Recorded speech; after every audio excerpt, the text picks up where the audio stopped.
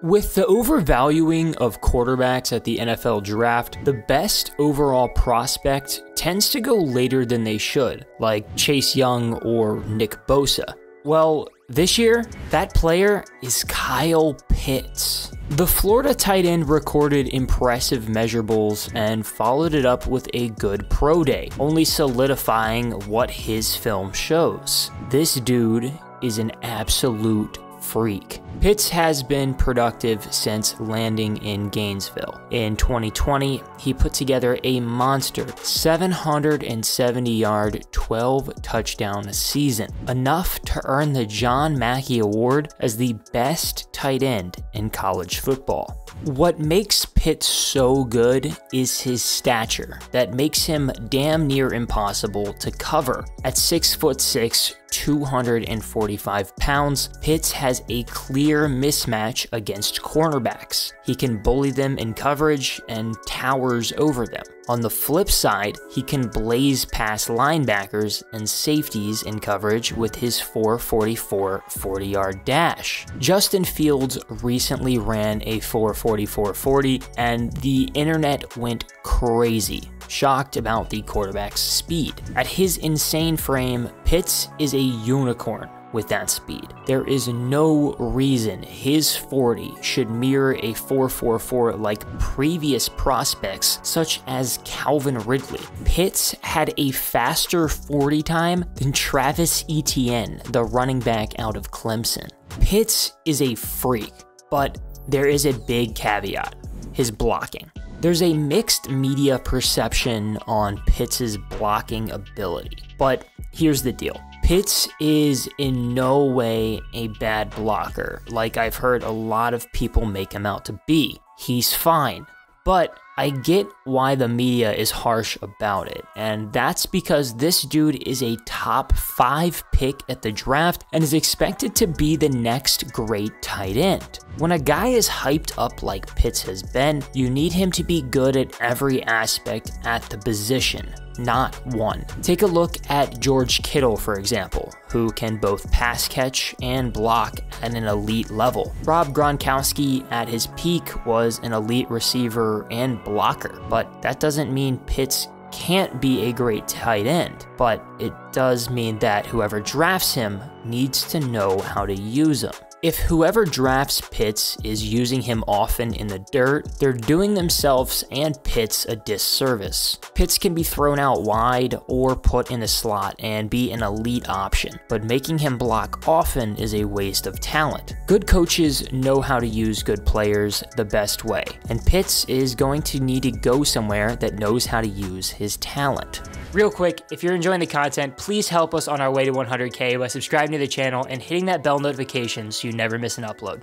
There hasn't been a tight end drafted in the top 5 since 1972, and in my lifetime, I'm 21, Kellen Winslow II and Vernon Davis are the 2 highest drafted tight ends at number 6. So where does Pitts fall into the 2021 NFL draft? He isn't going top 3.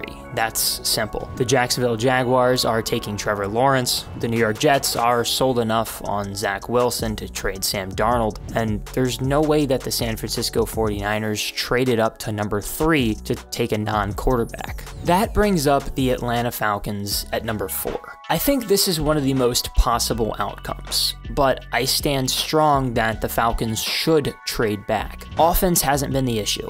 Matt Ryan hasn't been the issue, despite people thinking that they should take a quarterback. The defense is the problem. I think Atlanta should trade back, but if it stays at number 4, I think Pitts is the easy choice. If the Falcons trade away number 4 to a team that is quarterback needy, that leaves the Cincinnati Bengals. Personally, I think this decision would come down to Pitts or Penei Sewell. There's been a lot of linking to the Bengals and Jamar Chase because of Joe Burrow's history with him at LSU, but Pitts is the better receiving option with higher upside in my opinion, and more than anything, Cincinnati needs offensive line help. If Pitts drops, any of the teams past 5 would be thrilled to get him. The Miami Dolphins have a decision to make on Mike Gesicki soon, and I don't think think either of the two tight ends really hold each other back. Miami could very well draft Pitts and then still sign Gesicki. The Detroit Lions own the number 7 pick. I think they're another candidate that could trade back, but if they stay put, I don't think they'd take Pitts after drafting TJ Hawkinson 8th overall 2 years ago. After losing Kenny Golladay in free agency, I think Detroit is going to feel pretty desperate to take a wide receiver. The latest Pitts could possibly go in my mind is at number 8 to the Carolina Panthers. Carolina is trying to build around Sam Darnold, and it already has Robbie Anderson and DJ Moore at wideout with Christian McCaffrey at running back. Pitts would be a perfect add.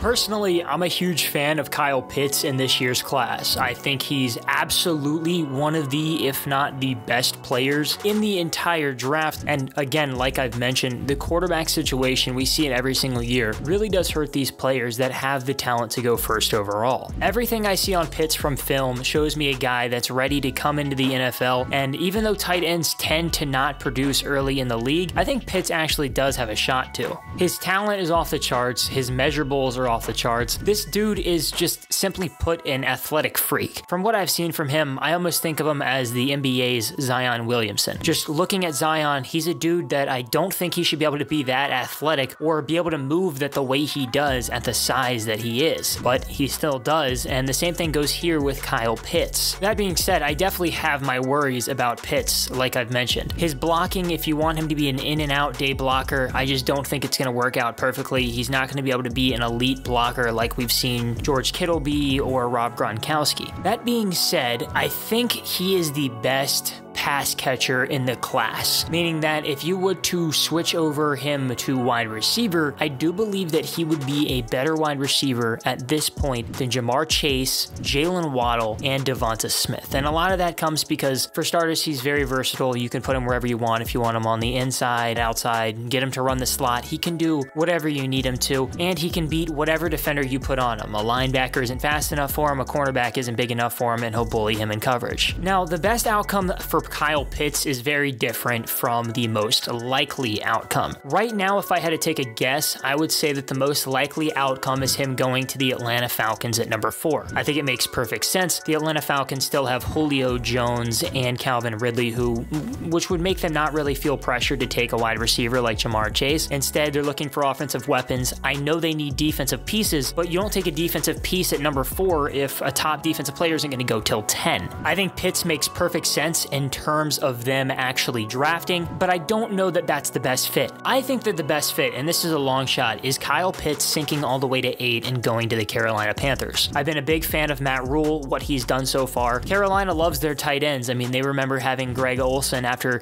his stint with the Bears, they brought in Greg Olsen and he became a fan favorite in Carolina. I think Matt Rule really knows what he's doing. Additionally, he'd be playing along 2 good wide receivers in DJ Moore and Robbie Anderson, and he could end up being just a great option for Sam Darnold. At the end of the day, my final verdict on Kyle Pitts would be that the majority of the people that I've seen talk about him or just rate him in general either have him too high or too low. And that's because the people that have him really high have told me that he's a generational tight end. He's going to be one of the best tight ends of all time. And while I believe that from a pass catching standpoint, I don't necessarily love his frame to be a tight end, and I don't love his blocking ability to become one of those elite tight ends. I think he's much better off, honestly, switching to the wide receiver position. Additionally, those that rank him low or say that Kyle Pitts is overrated, I think most of the time are just focusing mainly on the blocking ability instead of focusing on what he can do in pass catching. If I had to put a player comparison for Kyle Pitts, I believe there is a literal perfect comparison, and that's Darren Waller, the tight end for the Las Vegas Raiders. Their statures are somewhat similar, and Darren Waller himself is an amazing pass catcher. He's a great receiver, and I don't personally think he's a very good blocker, and he was drafted into the NFL as a wide receiver. Simply put, I think Kyle Pitts needs to be utilized the right way, and if whichever team drafts him decides to use the John Gruden model for Darren Waller, I think he's going to have a ton of success. Kyle Pitts is one of the most impressive players I've watched on film. He is a walking receiving mismatch for every defense with his large measurables and blazing speed, but he has to go to the right team that knows how to use him. Pitts is one of, if if not the most talented player in the draft. But if a team brings him in to put his hand in the dirt, they're using him wrong. But if Pitts lands in the right spot, we may see him turn into one of the best tight ends this century. Thanks for sticking to the end. Again, help us reach 100K by subscribing to the channel and hitting that bell notification so you never miss an upload. When we reach the milestone, we will be giving away an NFL jersey. To enter, all you need to do is make sure you subscribe and have notifications on. Then follow us both on Instagram and post a screenshot of you subscribed on your story and tag both of us.